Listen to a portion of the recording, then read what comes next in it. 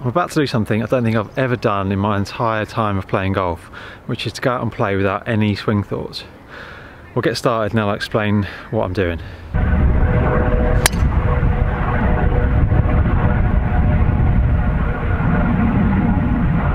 Well, that's a good start. That tee shot was absolutely perfect. There's 5 reasons I'm doing this. Number 1 is that over the years I reckon I've tried pretty much every single swing thought going, so why not just try none? By the way, it's absolutely blowing a gale again, so I'm hoping you can hear me alright.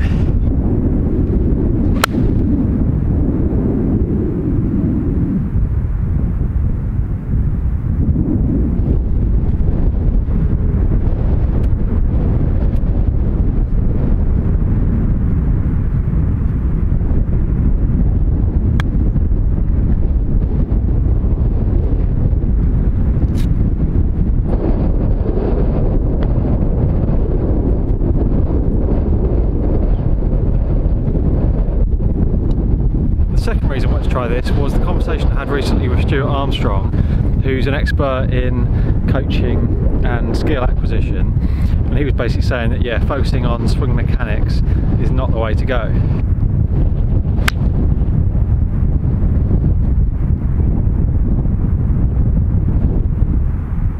It's not a good strike, but it's okay.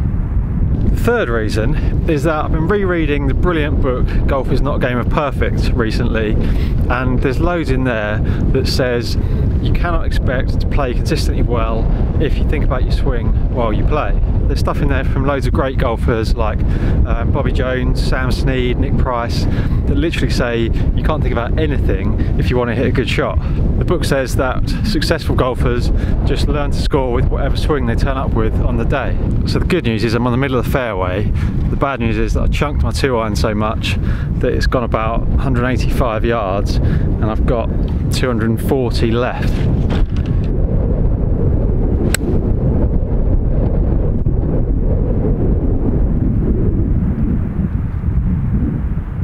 Sorry about the not brilliant footage. I just have to have the tripod basically on its lowest setting. Even then it's still blowing over like every other shot. If I put it up any higher then it just goes straight over. This is the downside to playing golf and trying to film it in North Devon. It's a bit breezy. So yeah, I hit the 2-iron about 185 off the tee with a chunk, and then I hit it again into the green and it's gone about 30 yards long, so it's gone about 270.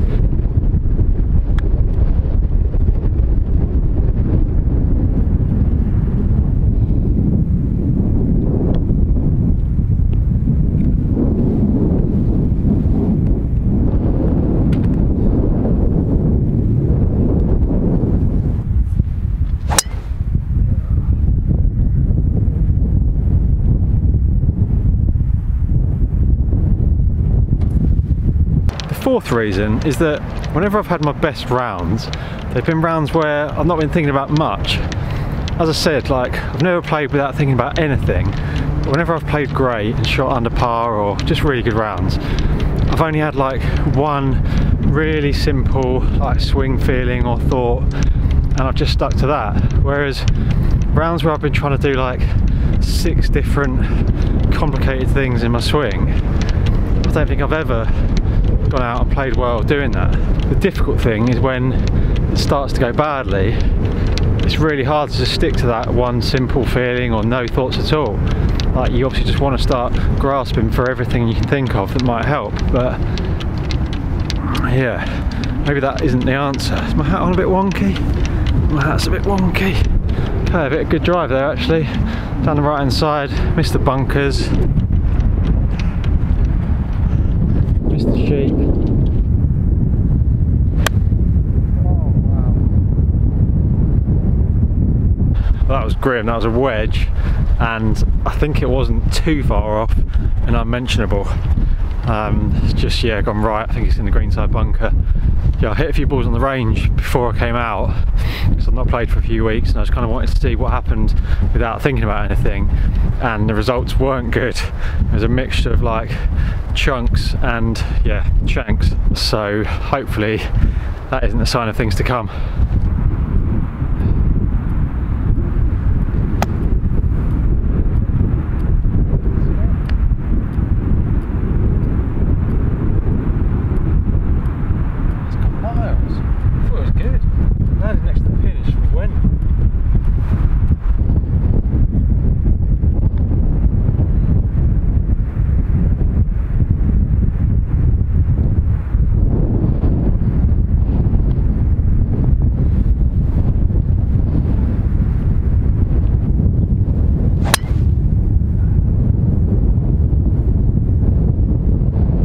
That's good. I think it's like a smidge left, but should be fine. I feel like not thinking about my swing, it's got really long and I don't know, a bit more like aggressive than normal, but yeah, don't know if that's good or bad, just an observation. Anyway, the fifth and final reason I wanted to try this is that I just think with all activities, it's just more enjoyable when you're like in the present, just fully focused, not thinking about other stuff. So the idea of playing golf and just thinking about like the shots I'm trying to hit and my targets and that's it, that feels great. Yeah, that feels so much more fun and relaxing than having to try and like remember different swing feels and hope they work and all that sort of stuff. So yeah, just see how it goes. I'm just going to play 9 holes because yeah, it's going to get dark. So I've started birdie, bogey, bogey. See what happens. Okay, 300 yard drive, got 45 left. And I've chunked it halfway.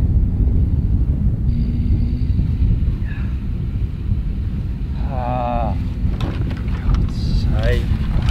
That's so awful. To be honest, I'm lucky not to be in this bunker.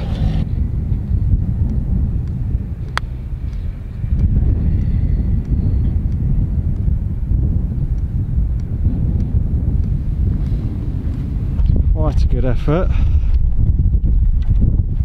but unfortunately if you've seen my putting lately you'll know that's far from a foregone conclusion.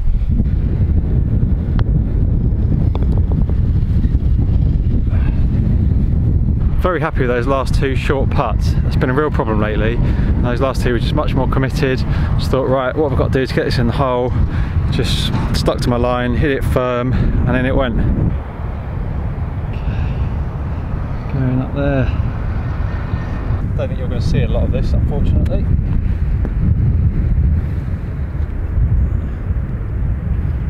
So unfortunately, that might be fortunate depending on what happens.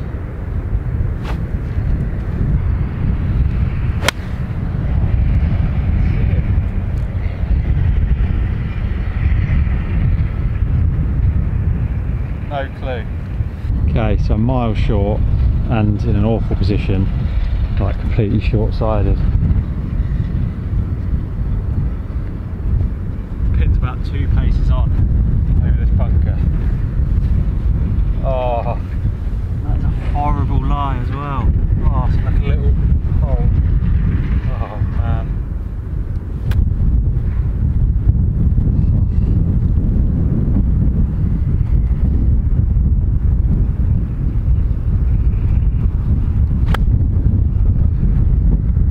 I don't think I could have played that any better. It's not close, but yeah, I was fully expecting it to just duff in there.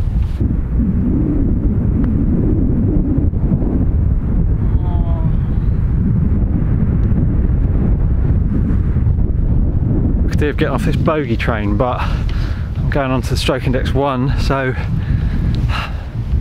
be interesting.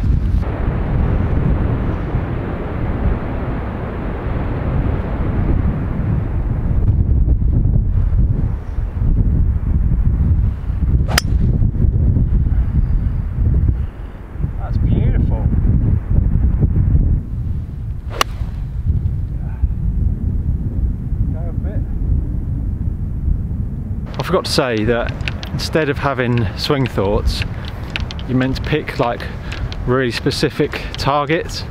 So rather than just saying, oh, I'm aiming down the left hand side of the fairway, or you know, I'm trying to hit it anywhere not in the water or whatever, you pick, yeah, like the smallest possible target that you can. So rather than just picking a particular tree in the distance, you pick a particular branch on that tree,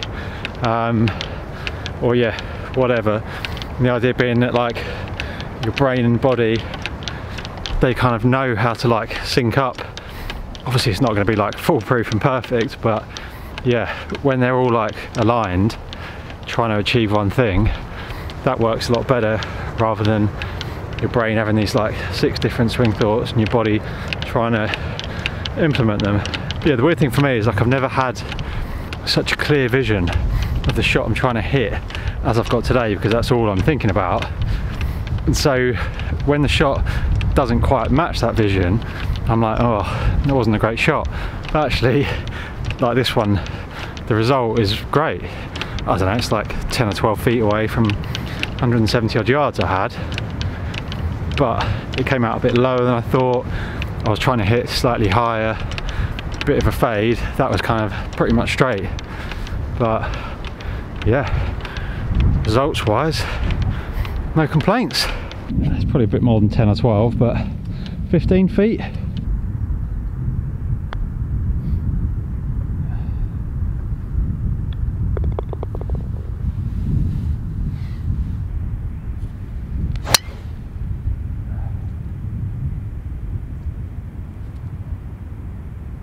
See, again there, I was trying to hit like a 2-yard draw, instead I hit like a 2-yard fade, but if you didn't know that, you'd think the shot was perfect. Oh, that's horrific. I don't actually know what causes that shot. It's not a shank, but it's almost like a mini version, like it comes out low and just does that. It doesn't go anywhere.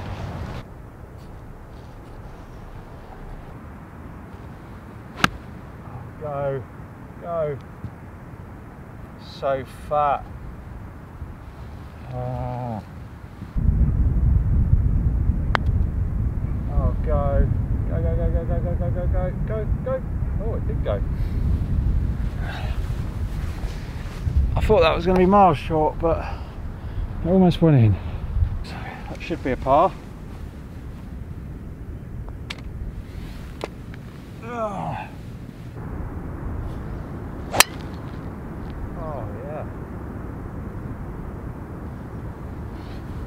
Ripped. Better that one, because there's like houses and trees up in the distance, so I could pick that target, whereas a lot of time it's been hard to pick targets.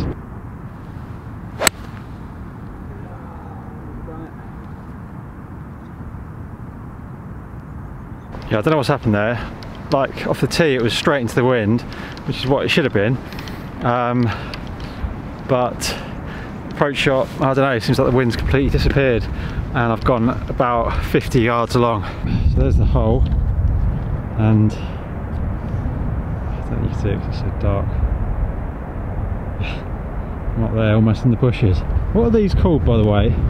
Like, it's not gorse, I don't think, it's not heather. What is it?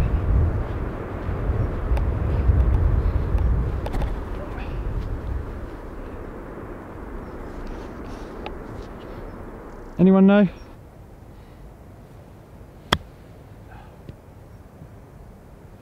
Fucking hell, it's not working for the chip in, is it?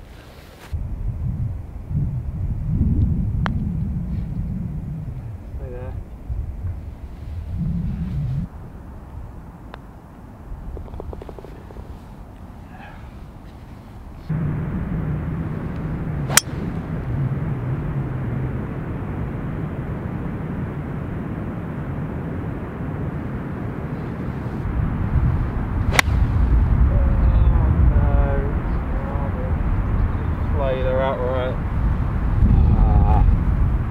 I don't know if I'd say it's worked or not, this really. Like, there's been a few shots, including that one, where I feel like I'd have hit a better shot if I was thinking a bit more about what I was doing, but obviously I've got no proof of that. I think it probably takes a bit of time to like get used to this, because I'm so used to like trying to fix my own swing constantly and battling it, that in the back of my mind I'm like, well, I know my swing's not quite right, so if I just let it do its thing, of course the results aren't going to be that good. But yeah,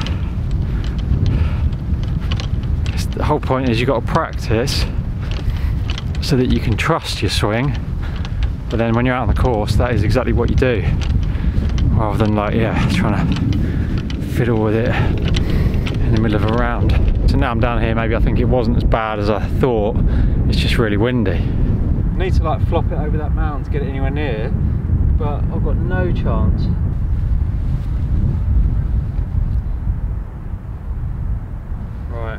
bit creative. I'm gonna run it through the mound.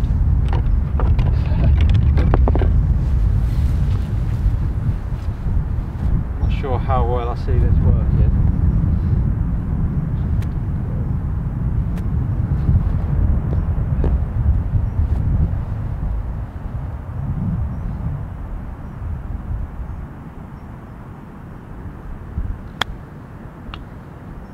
Nope. Nope. That was always very risky, and actually when I hit it I thought I played it quite well, but yeah, I'm not sure what happened. It stopped this side of the mound. Ah, dear.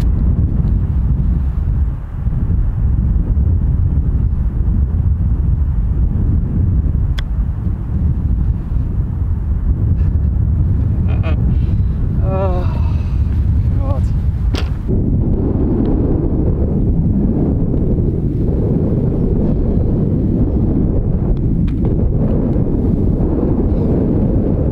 Yeah, I'm not sure what I think about that experiment. I thought it was going to be like a revelation and I was going to want to play every round like that forevermore, but I'm not sure.